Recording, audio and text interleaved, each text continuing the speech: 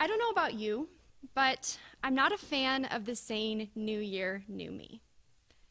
This mantra that we see and hear everywhere around this time of year makes me so anxious.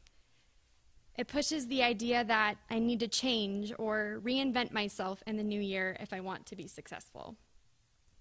It is fueled by society telling me to want more than what I already have, to do more than what I've done in the past year, and to be more than what I currently am. At this time of year, it is so easy to fall into the trap that we owe ourselves and the world a new version of ourselves. There is no easing into change. We are pressured to believe that it must happen all at once if we want to be happy. It's not that I think resolutions and setting goals for the new year is a bad thing. I believe that these things can lead to personal growth, which is a positive and healthy thing. I just think that the way society pressures us into making immediate changes just because a new year has begun can actually do more harm than good. Change is a process that comes through genuine self-exploration. It doesn't have to happen just because we have stepped into a new year.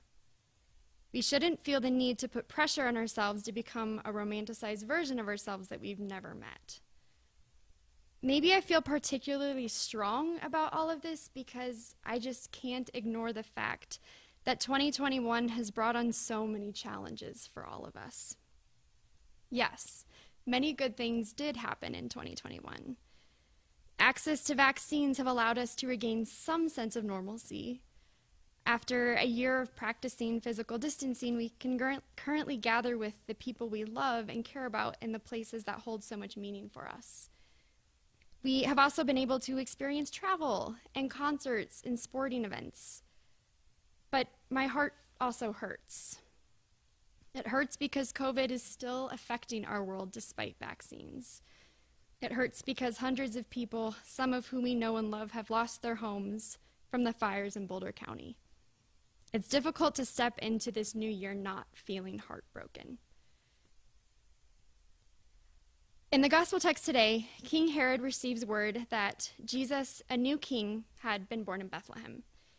Herod calls for the wise men who had observed the star of the child at its rising and sends them to Bethlehem to search for Jesus. Herod claims that he would like to pay homage to the new king, but we find out later in the chapter that what Herod really had in mind was to kill the child. We learn through the Gospels that Herod is a paranoid and ruthless tyrant. In the text today, he feels threatened by the birth of a new king. He is confronted with the reality that he lives in a world much larger than himself, a world where he is not in complete control. While Matthew focuses specifically on Herod's reaction to Jesus' birth, Herod is just one of many cruel and oppressive rulers in this context. Jesus is born into a world in desperate need of a leader who will change the narrative. When the wise men reach Bethlehem and see Jesus, they are overwhelmed with joy. They know that this child is fulfilling Micah's prophecy. They had met the one who is the ruler that will be a shepherd to the people. Throughout his gospel, Matthew reveals that Jesus is a ruler who stands in stark contrast to Herod and the other rulers of his day. Jesus, a king born in humble circumstances, comes not to take life, but to give it. He comes not to wield power over the people, but to live among them as a servant. In everything he does, he acts out of compassion and care. Yet as we know, life after Jesus' birth is not easy. Oppressive structures were a reality throughout his lifetime, and we know that they are a reality in our world today. As the wise men in the gospel text leave Bethlehem after the birth of Jesus, they take a different road to return to their country. They are warned in a dream not to return to Herod.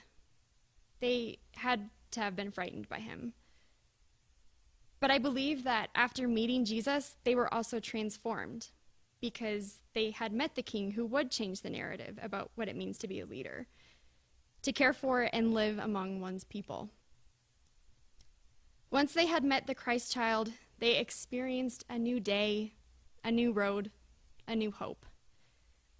Meeting Jesus certainly did not make the wise men's lives easier or more comfortable, but it provided them with a new way forward. And knowing Jesus provides us with a new way forward. If you have stepped into this new year feeling burdened by the weight of loss and devastation, or if you are overwhelmed by a society that puts so much pressure on you to change because it's a new year, you are not alone. As we learn from Matthew, change does not happen all at once. It is natural to feel anxious and overwhelmed and sad right now.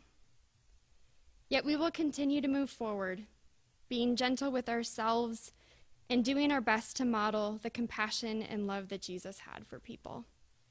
We will begin our travels on this new road, and we may not know what lies ahead. But because we know Jesus, we have hope for reconciliation and know that we can and will experience healing. Thanks be to God. Amen.